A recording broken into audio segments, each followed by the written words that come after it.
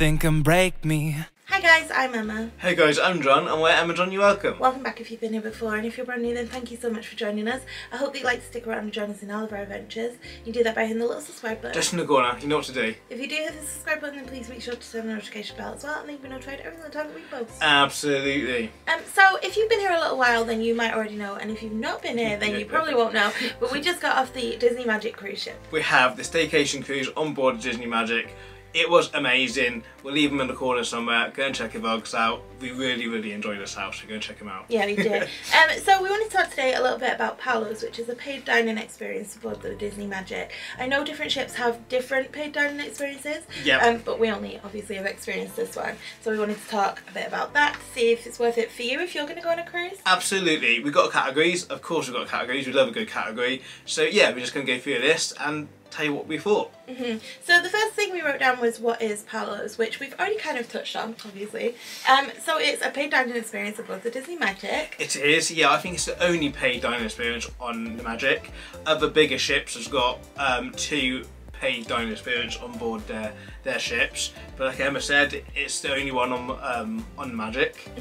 So we paid $45 per person for brunch. I believe it's a little bit more expensive for dinner, but I'm not 100% sure. So I'll leave that up here, the price of dinner. And I think they only offer brunch and dinner. Okay, yeah, we went about 11:30 in the morning. By the time we started eating, maybe it was about 12ish, 1:45 maybe. And I personally think that was a good time for us. So the next category that we've written down is atmosphere. We wanted to talk a little bit about like how it feels, what it's like, what it's decorated like. So when you walk in, you've got the little reception. It's kind of in its own area as well, so there are like staircases to other floors. But as you come up to the Palo floor, which I believe is floor 9, but I also could be making that up. Maybe 10? It might be 10. I think it's 10. Anyway, that kind of lobby area there is all decorated like Palo's, which is all kind of like golds and reds. It's really fancy, really nice. As you walk in, you got some masks on the right hand side on the wall. We've got some footage of it, so we insert on a green screen.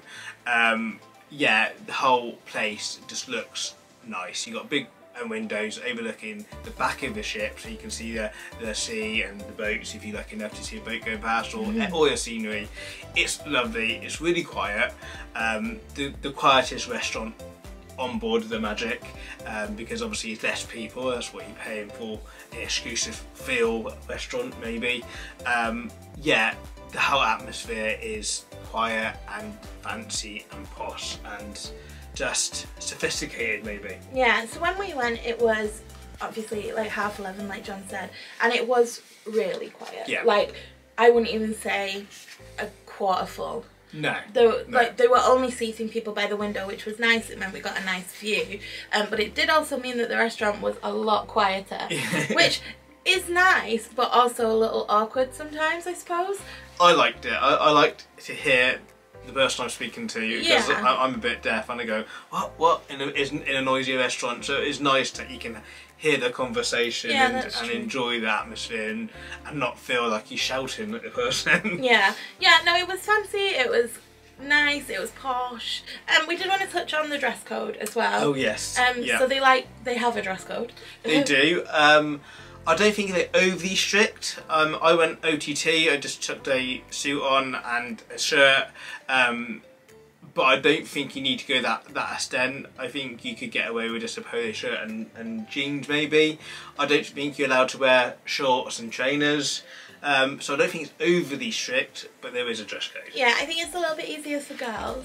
That is one thing that I thought they could probably tone down on, because it's nice, because it's a fancy restaurant to get dressed up. However, I do feel like men can be dressed up with shorts on. Absolutely, like you can be dressed nice with shorts on, and also especially like brunch time, especially at brunch, because you know you've then got the rest of the day to go. So then we had to go and get changed again. Absolutely. So I don't know where I sit with this, because I quite like dressing up to go to a nice restaurant in normal life. I quite like to dress up to go somewhere and you feel like you're going out, you're making it an occasion out of it. So I quite like that. However, considering these cruises go to warmer climates, I don't know how I'd feel about that in a warmer climate like Florida. You know, would I want to put trousers on in at 11 o'clock in the morning to go to a restaurant? Probably not. So I don't know how I sort of feel about that. I quite like your dress code. I quite like having a dress code, and it makes it feel the fancy place that you are going to. But in certain circumstances, I think, well, I don't know if that's the right time to do that. So yeah, I don't know how I feel about it really. Yeah, but overall, it was fancy. It was fancy, really nice. Yeah, the atmosphere, in my opinion, you could hear the music going off in the background, nice and quiet. Like Emma said, there was no one there. For me, that's a perfect atmosphere. So moving on to the food, I do just want to mention, because I think this probably will change back at some point. So if you're watching this video in the future, the menu options will be different. But when we were on the cruise, there was no buffet option. It was all from the menu, and I know before Palo's has been like part buffet, part menu. Yeah. So just to touch on that, we chose completely from the menu. We did, yeah, and I think, talking for both of us, I think we prefer that than a buffet type. We quite like to be seated and choose from the menu rather than one person be off getting their food and you just sat there on your own. I prefer off the menu, so it worked perfectly for us. Well, I don't necessarily class a buffet as fancy. Like, no, it's not that we completely hate buffets. Yeah. We don't particularly like character buffets. That's true. And that's kind of put us off a little bit. Yeah. But I think if like Palo's was a buffet, I think we'd manage. But absolutely. I wouldn't necessarily class a buffet as fancy, so I don't know how that would mesh for me actually. No, true. Yeah, the only problem I got with a buffet is that one person sat on their own, or you away from your party, of what you know, so you're always away from the conversation. Yeah. And then I wouldn't class a buffet as posh, and that is a posh, fancy restaurant, so I don't know how that would fit for me either. Perhaps it is, but then I don't know, you know, it can be, I suppose. So yeah, I'd be interested to do it again when the buffet type. Yeah, but we didn't have the buffet, so we had the menu. So obviously we went at brunch, and there were lots of breakfast items on there. Oh, we think you had Eggs Benedict to start. We were trying to figure out what John had to start, and I think it was Eggs Benedict. But there were lots of breakfast menus on there, and they were encouraging you to kind of pick an antipasti. So there was like a meat one and a fishy one. Yep. We chose the fish one. We did. Which is strange for us actually to choose a fish. I really enjoyed that. The fishy, I think they had all different types of fish on there. Yeah, they had like crab, tuna, lobster, yeah, tuna, all sorts of stuff. And that was really nice. We shared that. And yeah, I had Egg Benedict to starters. It was really nice. Probably the best Egg Benedict I've ever had, if I'm honest. Yeah, definitely a thumbs up for that. Yeah. You had the strawberry Mickey waffle. Of course you did, yeah. It was really nice. It was great. That's why we went there. And we've been on about this waffle for ages. I will admit, I thought it had jam in it, and it didn't. It just had strawberries in it, but it was still very good. Yeah, so we had those, and then so they were encouraging you to pick like an antipasti kind of starter, and then like a main of sorts. So I went with calzone. You did, and I went for a chicken parmesan. I think it was called. It was amazing. It was really nice. I thought I was going to go for a steak, but I've ate a lot of steak on board at other restaurants, so I decided to go for someone else, and the chicken stood out to me. And it was amazing. The food was incredible. It was so nice, so tasty, but really big, and I don't know, because I'm saying I was really full up that day. I couldn't finish it, but it was amazing. Yeah. The calzone, it was fine. I wouldn't recommend it. Okay. Like, it wasn't bad. There were other things on the menu that were a lot better. But the menu was big. Like, there were lots of things to choose from, which we found there wasn't as many choices in some of the other restaurants. Yeah. So that was nice, because although I picked a calzone and I enjoyed it, but like not the best. Yeah. You know, although I did that, there were plenty of other things I could have chose from. They also had really nice desserts in there. But you could have said to your server as well, then you would have got you something else. So yeah, because it wasn't your cup of tea. It just didn't have any cheese in it. There was definitely, we could have said, can we try something else, and they would have absolutely done that for you. Yeah, we didn't need to, because I'd already had a waffle. But yeah, and then you obviously have the dessert option as well. Yes, now that's when it falls down for me. I had the tiramisu. It was nice. I'm not very big on desserts, so it's my least favourite part of the meal. However, if you like your desserts and you like your tiramisu and stuff, I'm sure it was amazing. Yeah, I like desserts. I had a chocolate cakey thing with like a chocolate sauce and to be fair, ice yours cream. looked really good. It was really good. The ice cream was coffee flavour, which absolutely not. Again, they did say that you would have replaced different flavour ice cream if you asked for it, and we didn't ask. Yeah, I actually couldn't figure out what flavour the ice cream was. I knew I didn't like it, yeah, but I wanted to know what it was. And he said, oh, it's coffee. And I said, oh, that makes sense because I don't like coffee. And he said, oh, I can swap it straight away. And I was like, oh, no, don't worry because that makes no sense to me. But yeah, they offered to swap it. But the menu overall and the food quality and the taste and, you know, how it was cooked, yeah, it was great. Absolutely, yeah. Food quality, like I said, the way it was cooked, incredible. You couldn't get any better. It was so nice. So the next thing we've written down is customer service. Yes, I love a great customer service. I think it makes a restaurant, and I think it says a lot about the customer service when they look at what you're wearing. I had a black trouser, black suit on, and they bring out a black napkin because I was wearing black. You had a white because you was wearing white or something light. I love that detail. I know that's just really small that you can do, but it's that detail that they go to make your experience great. Yeah. And I love that.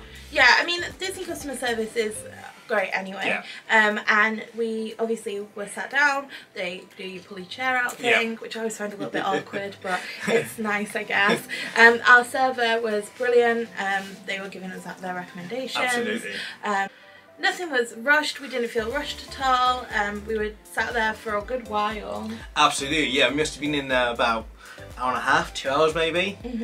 So yeah, wasn't rushed at all, it was amazing. Yeah, they did all the checkbacks, but it wasn't like constantly checking back. Yeah. And I like that you ordered most things before. We just ordered our desserts last, I think. Yes. But we ordered everything, so he just brought it out, they asked how you wanted it, brought it out, do you want everything all together, do you want everything separate, you know? Yeah, and we like it all together, just dug into it. The only problem with that, because there's 2 of us, we had a small-ish table. There was no room on the table. Yeah. There's a lot of food, a lot of drink, and yeah, there was not enough space on the table. Yeah. But that's just a downside of going with just 2 people, you have a small table. Yeah, and also I felt like we were left, this is going to sound like a negative, but I don't mean it as a negative. We were left alone, which sometimes, you know when you're in a restaurant and they're constantly like, is everything alright? And they wait until your mouth's full and then they come over and you're like... Yeah, first possible time. Yeah, and it didn't feel like that. Like if they were around and you could be like, oh, hello, excuse me, if you wanted them. And they were checking back, but it also felt like we had a lot of time to just enjoy our experience. What I think is testament to their customer service, because I think that to find that balance of checking in too much or leave you to it to enjoy yourself, you get that right. That's great customer service in my opinion. Yeah, so the customer service was great. So our last category then is, was it worth it? Yeah, okay, so your thoughts? I don't know. I'm always a little bit controversial with these things. So the things I'm thinking about, let me just explain my thought process, is it was $45. Yeah. Personally, I didn't eat $45 worth of food. 100% didn't. No, I don't think we both did. No. Yeah. So in that sense, it's not. But I think it depends what you want from it. So if you want like a nice date night, or you know, if you're on a longer cruise, we were only on the cruise for 3 days. Yes. So we definitely could have done without it. We could have enjoyed the other restaurants, we could have gone to cabanas. If you're on a longer cruise, I think it is a nice breakaway to go and do. So I think it completely depends. I think probably not on a short cruise like we did, although it was a nice experience and I'm glad we did it. I think it definitely would be worth it for me to not go to cabanas one day and just go and relax there. Okay, I agree with most of that. Definitely we didn't eat $45 worth of food. Completely agree with that. However, what you're paying for, in my opinion, is the atmosphere, is the experience. And I think the atmosphere, the experience of that dining place, of that restaurant, was amazing. The customer service, the food, and it was chilled, completely chilled out for an hour and a half, 2 hours. It was lovely. We came out of there being, oh, that's amazing. We enjoyed it. You did get a complimentary drink with it, we didn't mention in the menu. It was champagne, or I want to call it Bucks Fizz, but it's not, it's got a name. Yeah. But it was like an orange juice champagne. It was, yeah. I went for champagne, you went for that orangey drink, whatever it is. Yeah, in my opinion, I was glad we done it. I really enjoyed it. I'll definitely do it again, the Palo's on board the Magic, if I ever lucky enough to be back on that one, or other restaurants and other ships. I think I like that type of stuff, so yeah. So I guess to wrap it up then, we can choose out of 10, like give it a rating out of 10. Okay. You gonna go first? So I was gonna give it an 8 out of 10. Okay. There wasn't anything particularly wrong with it, and I did enjoy it. I've eaten at nicer places, like maybe not fancier, but like I've enjoyed food more than I did there before. Not saying it was bad, there's been nicer food experiences. Okay, yeah. So I think that maybe knocked it down, and nothing was particularly wow. Okay. Nothing was bad, everything was nice, but nothing was wow. Okay, cool. I'm going for a 9 out of 10. I really enjoyed it. It was amazing. The food was lovely. I just think we were full up on that particular day. Perhaps we didn't get as much out of it than we should have done. How much food and that, because we didn't want as much food on that particular day. So on a longer cruise, maybe we would have tried more stuff. But it was amazing. 9 out of 10. The only thing that for me would have knocked it up to a 10 would have been the desserts, because I'm not really big on desserts, but desserts what they had on the menu wasn't my cup of tea, that was it. But everything else was amazing. Yeah, so let us know down in the comments below if you've tried one of these paid dining experiences Yep. on board a ship, particularly if it's a different one, or if you've enjoyed Palo's, obviously we want to hear about Absolutely. it. But if you've tried one of the different ones, let us know what that was like down in the comments below. And thank you so much for watching. We hope you've enjoyed it. If you have, please don't forget to hit the subscribe button, give us a thumbs up, and hit the notification bell, and we'll see you in the next one. Absolutely. Thanks for watching, guys. Take care. Bye.